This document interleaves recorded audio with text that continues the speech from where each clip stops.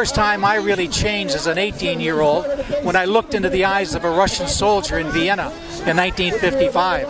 And all of a sudden I recognized this person isn't the devil that I was told. He's a kid like me.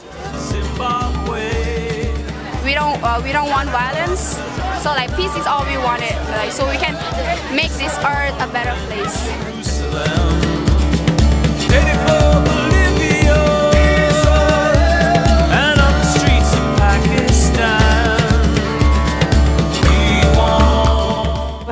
What do we want? Peace! When do we want it? Now!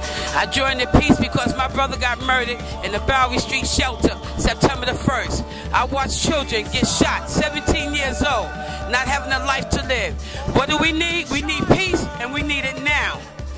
Australia and the Philippines, to Scotland and to Belgium,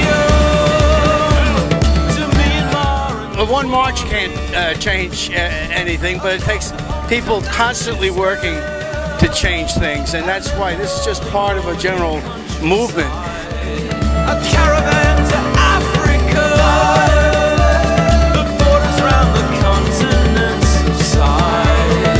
We want peace on earth. We want peace on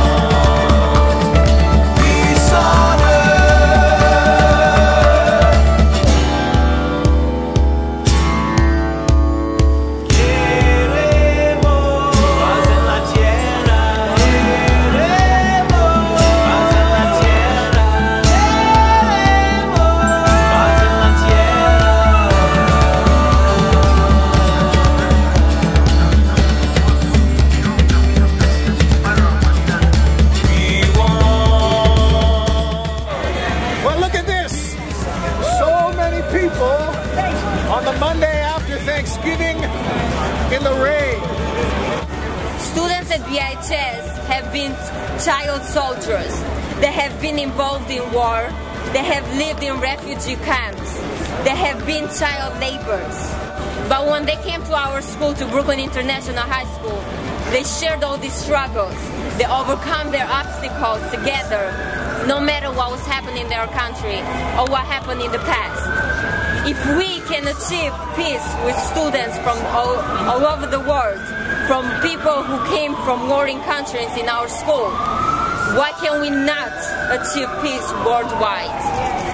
Prince Mias is an endorser of the World March, and one of the ways that we wanted to welcome the marchers to New York and show support for peace and nonviolence throughout the world was by making this quilt that might be a little worse for the wearer.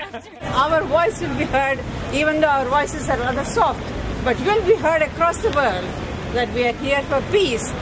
Whereas Council Member Joseph Ferrer, the 21st Council District, is proud to honor World March for Peace and Nonviolence. I'm the main organizer.